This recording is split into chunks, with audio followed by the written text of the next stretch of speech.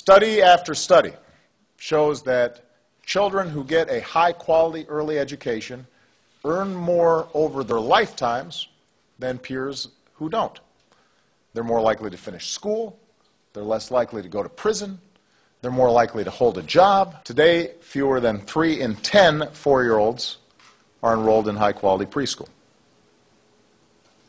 It's not that working parents don't want their kids to be in safe, high-quality learning environments every day. It's that they can't afford the costs of private preschool.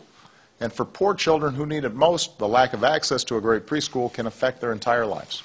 I'm pleased to announce that my administration will award $750 million of new investment in our youngest Americans. Secretary Duncan is awarding $250 million in new preschool development grants to 18 states. We're giving tens of thousands more children the opportunity to go to high-quality preschool. Disney's giving away $55 million worth of books and apps for young learners. And judging by trick-or-treating here at the White House this year, if Disney wanted to throw in some of those princess costumes from Frozen, that will make a difference. I mean, there were a lot of else's. They just kept on coming, sort of nonstop.